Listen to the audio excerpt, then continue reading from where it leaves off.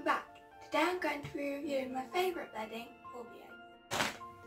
As you can tell, it comes in a really big bale and you probably haven't seen it before. That's because it's a horse bedding.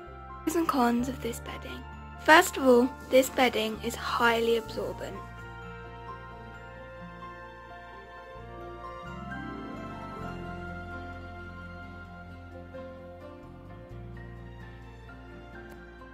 So really affordable, especially when you get 20 kilos.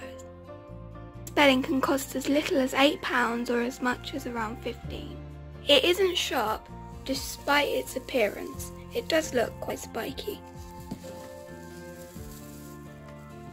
It has a nice fresh woody smell, but don't worry, it's not harmful to your hamster. It doesn't even last that long. Now for the cons. The first one is probably that it can be a little bit dusty. It's generally not a problem, but it's mainly dusty at the bottom of the bag. Con is that it doesn't hold burrows, although obviously it's not supposed to because it is for horses, but Waffle does really enjoy digging in it.